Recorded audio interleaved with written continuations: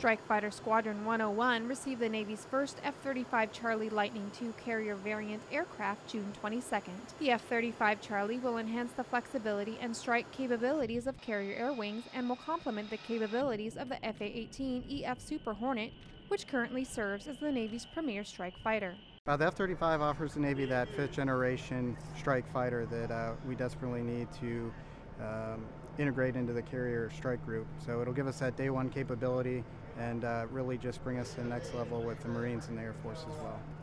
F-35C has advanced technology that gives the pilot real-time access to battlespace information.